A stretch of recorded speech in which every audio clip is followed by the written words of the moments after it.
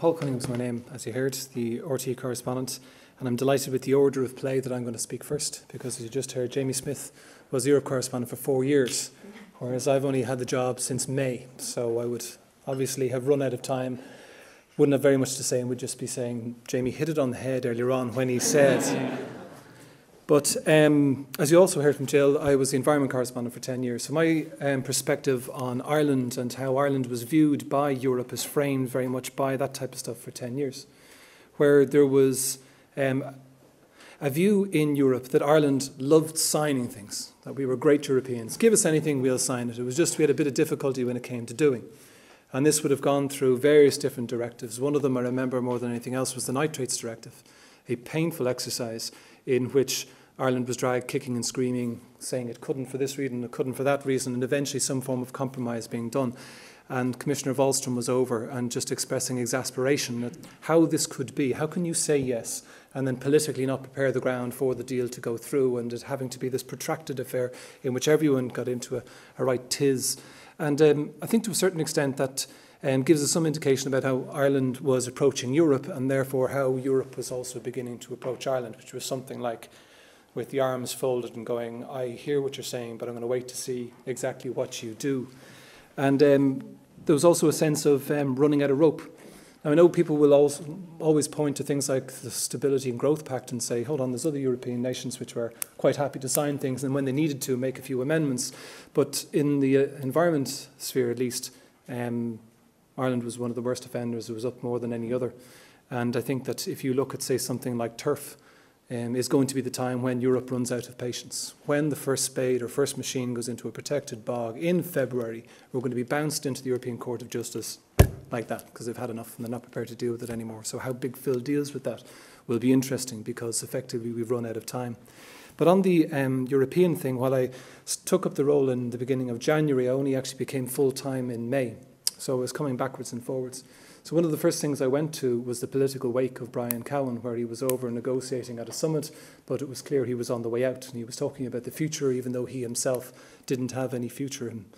And around that time, I was beginning to speak to other, what they call senior EU diplomats, in other words, people who want to blab but not necessarily be named, and asking them, well, what do you think? Why was it that Ireland finds itself in such a tight corner? And more than anything else, what came across was that Europe is a collective in which people negotiate, intervene, interlock, come together even when it isn't necessarily in their national interest, but we all pull together. And Ireland had effectively walked away from the table. It wasn't just that we weren't attending meetings. It was also even when we were there, we weren't participating. We weren't actually even using something simple like our English language skills when it came to framing motions. We were sitting back. We weren't participating. There was a sense that we had a huge opportunity when many of the Eastern European countries joined the EU, that Ireland could have played a leadership role. We had agricultural-based society. We had gone through it. We knew how to access funds. We knew how to play the game, that we could have used that as a method of framing or blocking in a number of countries who might support us on more difficult matters, and effectively we just didn't do it.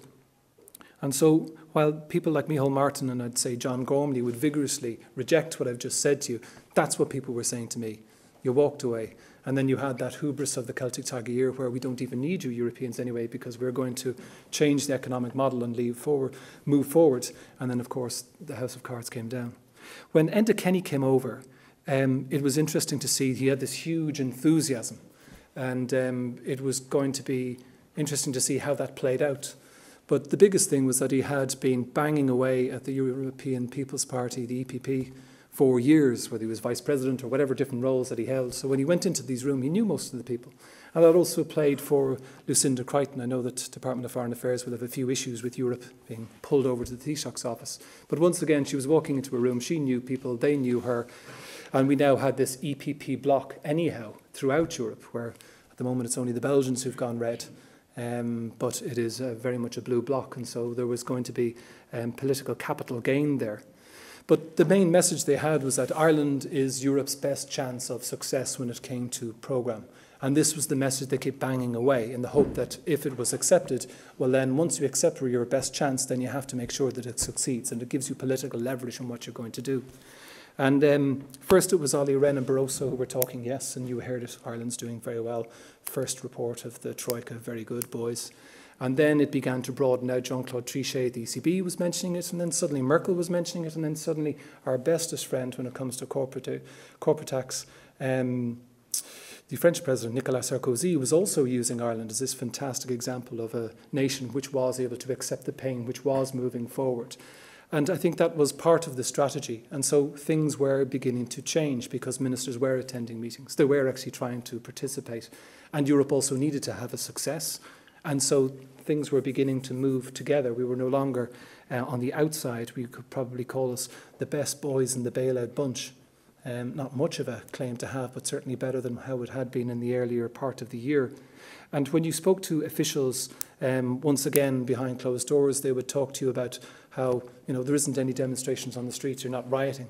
And there wasn't any deceit involved. It was maybe a deceit of your own imagination, but there wasn't sort of documents being forged. And when we talk about the Greeks, we're pushing the boulder up the hill. It's just that the boulder is getting bigger all the time. Whereas in Ireland, there's some sense that things are changing for the better. So once again, it was feeding into this idea that Ireland was a positive. And what we saw just at the last summit was Taoiseach Kenny's great play, which was at this difficult time when Europe was trying to forge this big deal, he rolls out but why don't you help us on the old question of bank debt?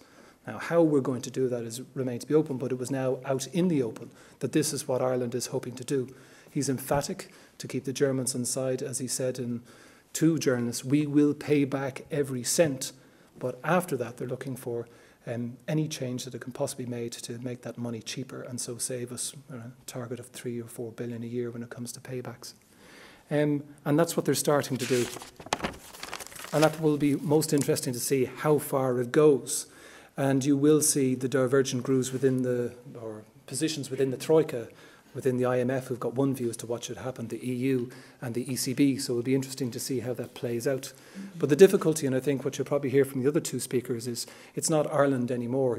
As we reduce our growth rate projection for 2012 down to 1.3, Moody's now says it's going to be 1%.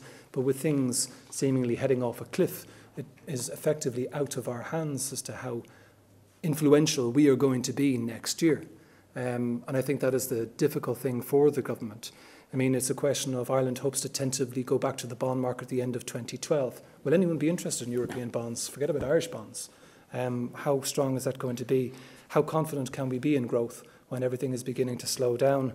And then if we have France beginning to lose its AAA credit rating, which means the EFSF also loses its triple credit rating, which means it becomes more expensive for us to borrow money.